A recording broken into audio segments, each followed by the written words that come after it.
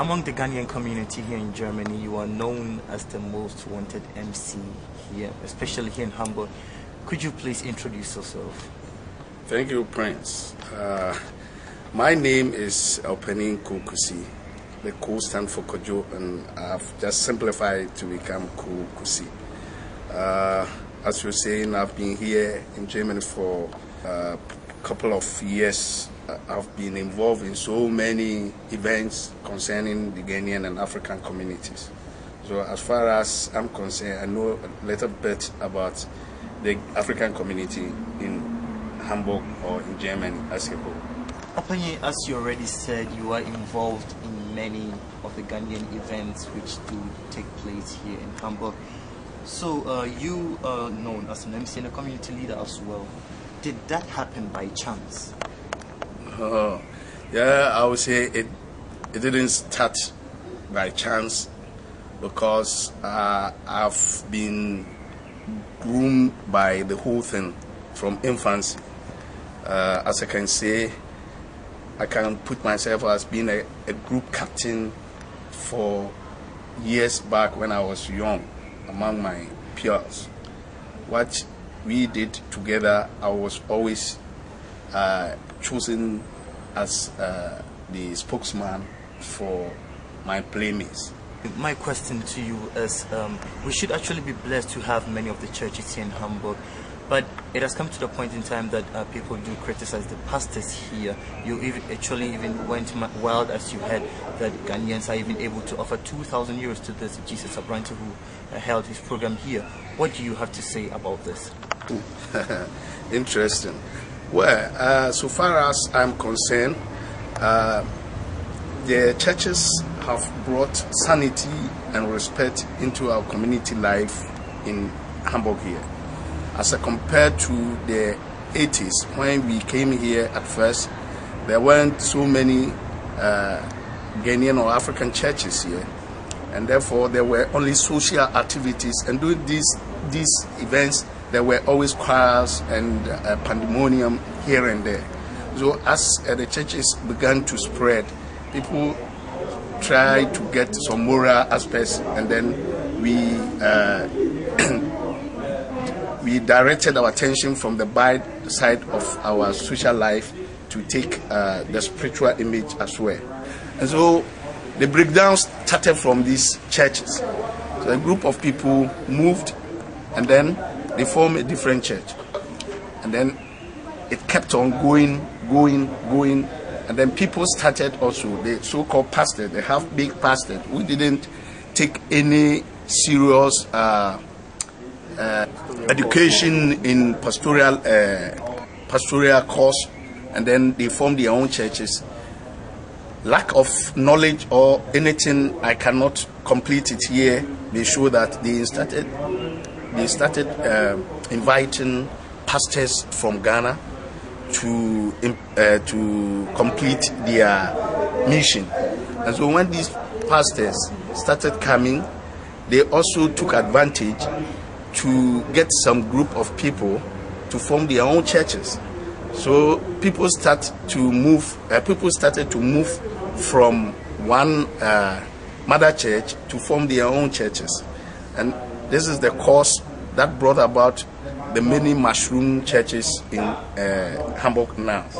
And on the Jesus Abrante case to Germany to hold a crusade, nobody has anything against holding a crusade. It's a spiritual manifestation, but the aim of organizing such a crusade tend to be evil, in the sense that if you come to help those people who are in poverty, those people who are not having good jobs, those people who don't have good staying permits, those people whose marriages have been broken, and a lot of them, but later you tend to squeeze the little they have from their hands, then this is the point where I start to criticize the monetary affair that comes in, because I don't see the importance of a pastor preaching and asking or calling people to stand up, people who are willing to pay 500, people who are willing to pay 200. But let the people devote their own presence and then give you something from their own heart. Because there are people who are confused. As somebody who is looking for a job will come to your crusade, and the moment you'll be preaching and telling them how wonders are going to be done, immediately you ask of those people who are going to, who are ready to offer, say, a penny or a peswa. This man will not think, it's a lack of knowledge there. He must think about his financial situation at that particular time. But so far as he's in dear need of a job or a husband or a wife, he will just come and speak something out of his mind.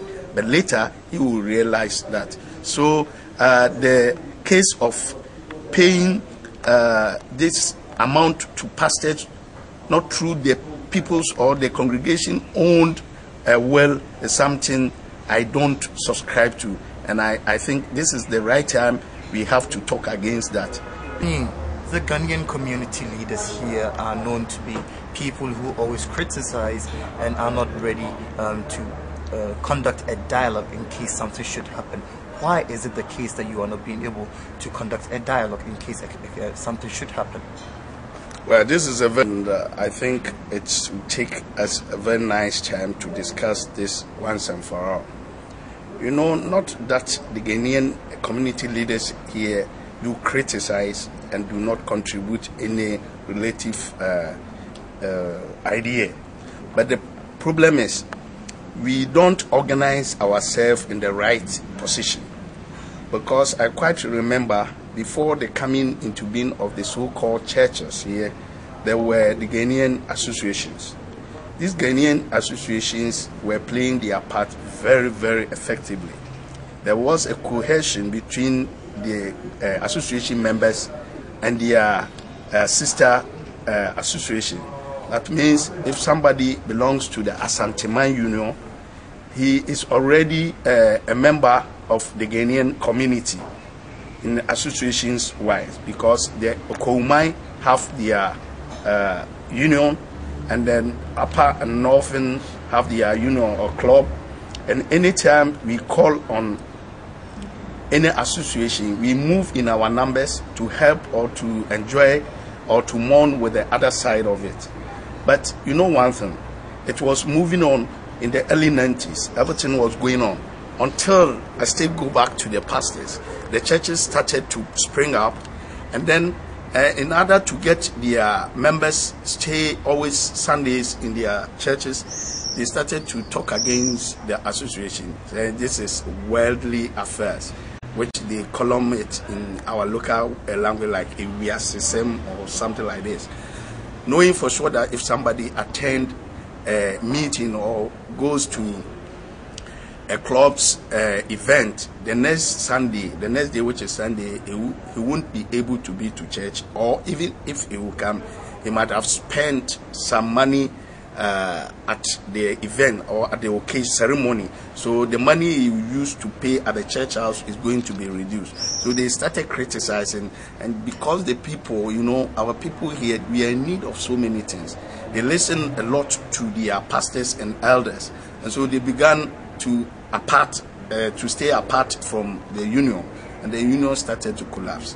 Now, on the issue of why we are not able to be at a dialogue is, we always, one thing I know among Ghanaians here, not only the leaders, every Ghanaian, it has become part of our life that we don't speak the truth, and nobody is prepared to say the truth also.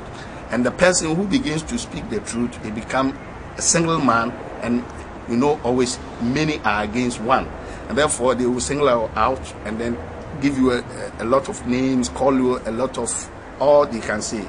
Now, if we are able to know that Opanin is doing something which is not good, and we have been able to tell Opanin straightforward what you are doing is not good, there's no need going to take a dialogue. Sir, this question coming to you seems to be funny, but I need to give this question to you. Sir, as a master of ceremony, you are responsible for the failure and the success of every event which takes place here in Hamburg. But people do say you talk a lot, but why can't you talk less? Yeah, very interesting. I would like you to limit the word to spokesman more than to use MC.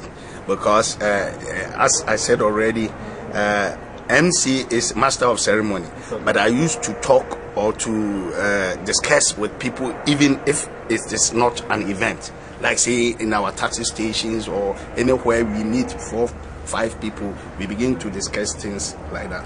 Okay, what was the question? Like I'm event.